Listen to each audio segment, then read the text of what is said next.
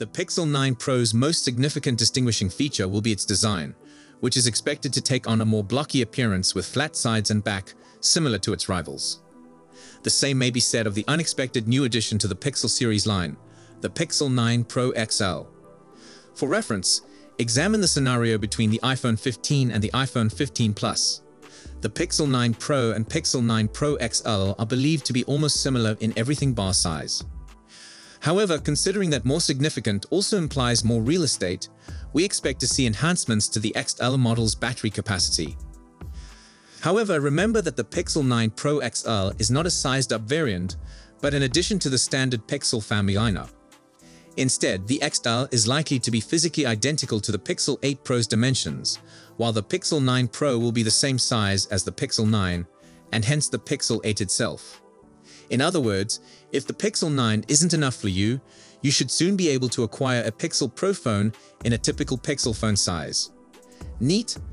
Oh, and if you cannot wait for the Pixel 9er, Google is also said to have finally improved the fingerprint sensor with the Pixel 9 series, replacing the previous optical sensor with an ultrasonic sensor that is significantly quicker and more precise.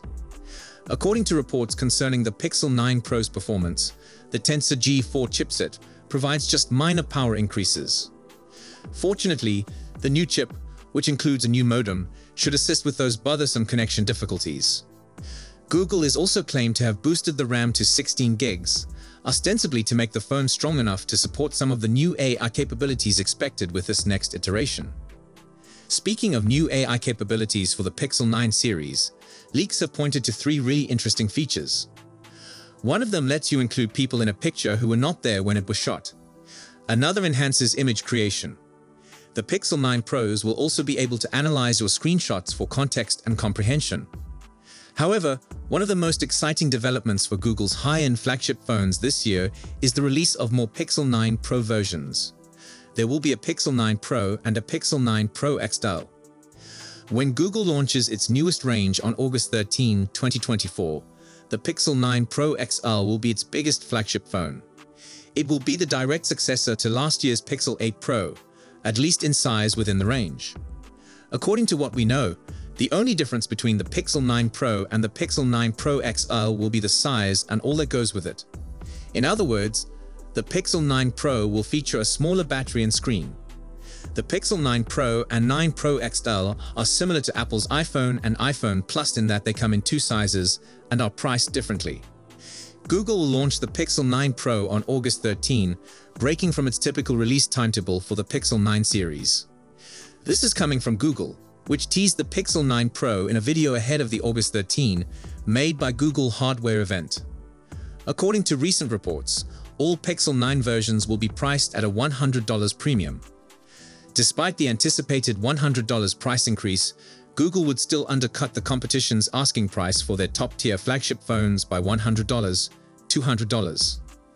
The positive news is that Pixel phones often get significant reductions throughout the year, so anticipate reduced costs for the Pixel 9 Pro after its introduction. There may even be some outstanding Pixel 9 Pro pre-order offers. Google, for example, provided a $250 discount on the Pixel 8 Pro when it first launched last year. If your previous phone is in excellent shape, you can combine that discount with a trade-in via the Google Store and buy the Pixel 9 Pro or 9 Pro XL for far less. AT&T. Last year, AT&T offered a terrific trade-in deal for the Pixel 8 Pro, including a free Pixel 8 Pro with any Pixel trade-in, regardless of condition. Of course, this was bundled with expensive plans, but it was still a fantastic value. Conversely, Verizon has all the enticing Pixel bargains, offering a Pixel 8 Pro for free with a choice trade-in on eligible unlimited plans. Additionally, you will receive a $200 Verizon e-gift card if you switch to Verizon. Furthermore, you can use a package offer and receive a free Pixel Watch 2 with your Pixel 8 Pro purchase. We fully anticipate Verizon providing equally excellent bargains this year. Currently, nothing is known about the Pixel 9 Pro's cameras. The only noteworthy leak we've seen is that Google may include a variable aperture on the primary, wide, camera, a sporadic feature in current flagship smartphones, particularly those made by Western firms like Google. These claims about a variable aperture will surprise us and the phone industry, but will also give customers more light control. The aperture is one of three methods to influence how much light a camera takes in, together with the shutter speed and ISO, the camera's holy trinity. If there are no leaks revealing new camera hardware, we may expect to see the same 50 megapixels primary, 48 megapixels ultra-wide, and 48 megapixels 5x telephoto cameras at the rear incorporated into the redesigned visor. Of course, the same 10.5 megapixels front camera built into the display that debuted with the Pixel 7 Pro is also present. However, even without new camera hardware, the new Tensor G4 that will power the Pixel 9 Pro may boost picture quality. Google is well known for its camera software wizardry and has shown several times that adding more physical pieces is not necessarily required to enhance the final product, so there is lots of space for development from a software perspective. Not to add that, given we're talking about a Pixel, we may expect enhancements to some camera-related AI capabilities, such as Best Take, Audio Magic Eraser, Zoom Enhance, Video Boost, and others. We could even see some new magical camera functions. About 3 weeks before the Pixel 9 lineup's formal introduction on August 13, the phone's purportedly final camera settings leaked online. The lineup, as predicted, will include Sony and Samsung sensors. The coolest part? New models will undoubtedly increase picture quality and clarity, even if we don't see any insane megapixel numbers like on Galaxy phones. What is significant, however, is that the source states that Google intends to enable 8K video recording throughout the lineup, which would be both spectacular and helpful. Hopefully, this will result in something other than another cloud-based system that consumers must wait for before seeing their collected material. There's been no indication of any storage increases with the Pixel 9 Pro. This time, however, the 1TB storage choice may be limited to the more expensive Pixel 9 Pro XL. The ordinary, smaller Pixel 9 Pro is anticipated to include storage choices ranging from 128 gigs to 512 gigs. Google may add newer, more capable storage by upgrading from UFS 3.1 to UFS 4.0, cutting power consumption while increasing read or write speeds. This implies that the phone will perform quicker while using less battery life. Google's high-end phone memory is already high-speed and reliable, so no enhancements are anticipated.